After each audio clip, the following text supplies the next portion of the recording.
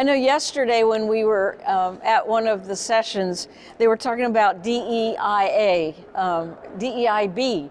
Just the diversity, equity, and inclusion has always been DEI. And yesterday we were adding the letter B for belonging. I'd like to add another letter, and that's A, accessibility. And you could flip it around if you want. Instead of DEIA, you could just say IDEA, IDEA. And so my thought is, you look at diversity and you look at inclusion, often not from the lens of an accessibility. And so putting the A in focuses a little bit more strongly on accessibility. The other thing I realized is on sustainability. There's been a lot of talk about sustainability. Think of it as social sustainability. That's what we're doing, is social sustainability. So it's a part. That and accessibility go together.